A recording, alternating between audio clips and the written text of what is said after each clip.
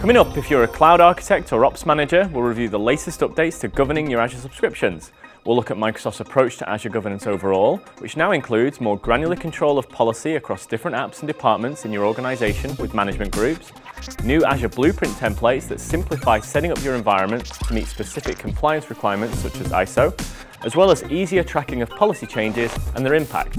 And stay tuned as we show you how you can now apply governance capabilities across your Kubernetes workloads in Azure.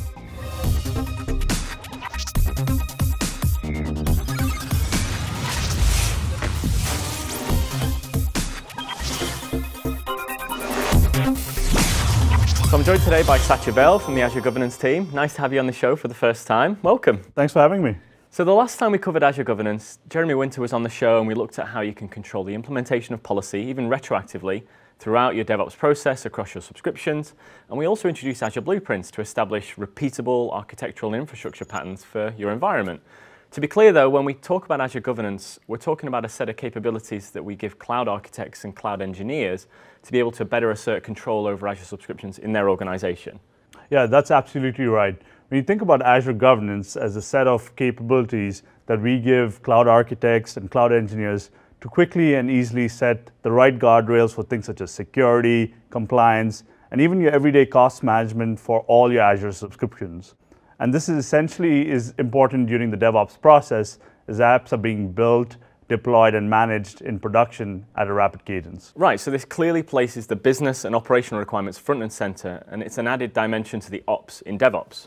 It does. And of course, you can use all these capabilities individually, but the real value is using them in unison as they help put into play a core set of governance practices which have been developed based on how we at Microsoft manage our own subscriptions. For example, one of the top customer pain points for any cloud architect is keeping track of all the subscriptions in the environment. We often see dozens of subscriptions per tenant, or even hundreds if you're a large customer. Right, so how do we solve for this? So we've developed a capability and core practice called management groups, which is the highest level grouping construct under your tenant for your subscription, resource groups, and resources. So to be clear, management groups are the top level grouping construct that essentially organizes all your subscriptions and resources. Right, and that's really the point. This is where you'll want to start to get the structure right, and as all your policies, cost controls will be applied to everything within the management group. For example, you can align these to specific departments within your organization, and you can nest management groups to align with policy structures and even organizational hierarchies that you want. And from there, you can use Azure Policy to set the operational rules across your subscriptions. You can apply a different set of operational requirements across different management groups that cover specific applications within those subscriptions. As part of that, you can establish Azure Blueprints, which comprise of a combination of Azure management templates to provision resources, your role-based access controls, and policies as well. And finally, you can oversee and set budget thresholds using capabilities within Azure Cost Management. Okay, great. And that makes sense as you start off with organizing your subscriptions. And so these capabilities combined help you to establish a working model for governance across your organization. Now, can we see it in action? Sure, let's take a look. So let's start at the heart of the governance strategy, which is management groups. Over here, I have a root management group, which hangs off my tenant. And underneath that, I've created a management group for each of my business units. I can also see that some of the new subscriptions that got created are hanging off this root management group. I can click into my application management group, and what you'll notice is I've created a production management group as well as a pre-production management group. And the reason I did this is because I want to have specific policies and cost controls for my pre-production environment. I can drill into this further and see management groups for each of the applications that I've created, and I can see the various different subscriptions that roll under that particular application. One of the things that I've noticed is I need to create a new management group for a new e-commerce application that we have started. When I click Add Management Group, I can easily provide a unique name for my management group that I want to create and hit Save. In order to create a management group, you need to be an Active Directory admin, and you need to elevate your permissions in the Azure portal. Now that my management group's created, I can very easily go back into my root node, select the new subscription that got created, and move it under that specific management group I just created. As you can see, it's become really easy for me to now manage all my subscriptions in my environment. Okay, so that's how you can start to organize your subscriptions under management groups. What types of things can you now do? Yeah, this is the beauty of management groups because it now gives me the ability to actually use it to do things as cost controls as well. So over here I have the new Azure Cost Management experience, and I can actually filter my cost views by the different management groups I've created. I can then pivot and see what my costs have been over the last month. I can even see a breakdown of my costs by the services, the various different regions, as well as the resource groups in my environment. And this is extremely important in cases where you may want to do chargeback for your various different business groups. Okay, so how do you go about setting policy in this case to manage cost? So let's take a look. Now this is the Azure policy experience where I can define various different policies for my different cost controls. We give you about 500 different policies that we ship out of the box, so you don't need to author these, you can just leverage the built-in policies. And one of these that I created is a standard tag policy. The standard tag policy essentially ensures that any new resource that gets created has a tag for the business owner and the cost code. And for existing resources, I can do an audit and see which of the resources do not have these tags applied to them. And what we made really easy with Azure Policy is now you can assign these policies to the management groups I just created. So here, for example, I can go and target this specific policy at the root management group. So any new resource that gets created will automatically inherit these tags from the resource group. Or if there's specific business unit policies, I can target it at those nested management groups as well. Okay, and how many different tags can we apply roughly?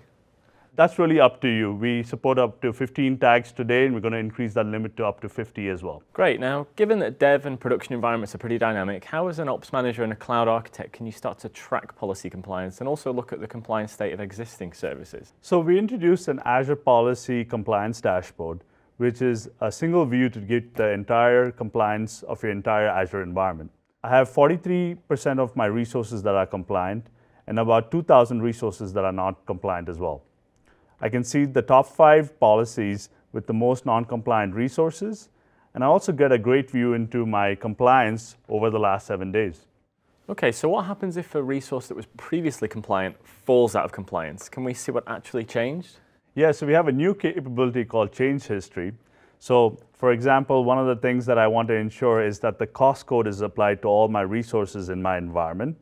And I'm going to search for this one VM by the name of Matt, which I think you're pretty familiar with, and see what actually changed on that particular resource. Now, I didn't change anything. Let's find out. So I can click into this particular virtual machine, and I can click on the Change History tab that tells me what exactly changed in the environment. We track changes for all the changes that happened into that particular VM, and I'm going to pick one specific change history item. One of the things I quickly see is the items in red on the left are things that got removed, and the things that are on the right, which are in green, are actually got modified. So it looks like, Matt, you went and actually removed the cost code tag, and to clear your tracks, you actually removed the created by tag as well. Nope, don't know what you're talking about. Nothing to do with me at all. But this is really a simple example, but take something more complex such as changes to a network security group rule, right? To really be able to tell what exactly changed in the environment is pretty powerful. Okay, right, so this new change history capability helps you understand what the change was that caused the resource to fall out of compliance in the first place. Cool. So how far back can you actually track the changes? Great question. We can go back as far as 14 days, and change history is something that's enabled by default on all Azure resources. You can also export this data out to your own storage account if you need to keep it for compliance purposes. And you can create an alert on top of the Azure activity logs to get notified as soon as a change happens. Okay, cool. So what can you do beyond policy to ensure that new solutions are compliant right from the start? This is an area where we help templatize your environment setup. You can use Azure Blueprints to set up hub and spoke infrastructure, but we've also started to deliver built-in blueprints to help get compliant with regulations and various different standards. At Microsoft, we've done a lot at a service level ourselves to be compliant with Azure, and we're taking our own internal best practices and offering them as blueprints. Can we take a look? Let's do it.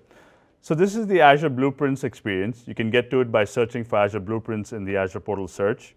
I can click Create, and one of the things you notice is we give you a bunch of built-in templates that you can get started from.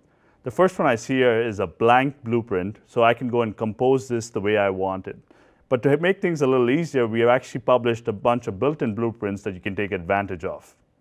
We're working on about 10 to 12 very specific compliance blueprints such as FedRAMP, NIST, CIS, and PCI.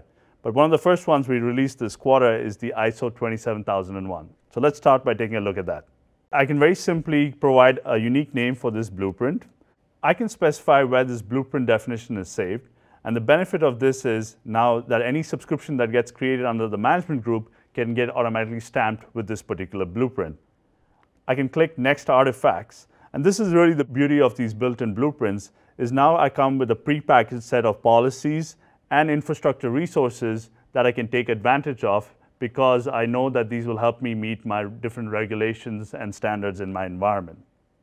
I can even customize these to add things such as my custom RBAC roles. And once I'm done composing my blueprint, it becomes really easy for me to stamp it out. And the stamping experience is really me going and selecting the various different subscriptions I want this blueprint to be applied to. So here, for example, I want my dev test, my pre-production, and production to have the same exact blueprint so I know that my application can work in all 3 different environments. I can fill in a set of parameters for my blueprint. But one of the key capabilities that I wanted to emphasize is the blueprint locking mechanism. The blueprint lock essentially allows me as a cloud architect to define what goes into a subscription. And even though I hand that subscription over to an application team, they cannot modify or change any of the infrastructure capabilities.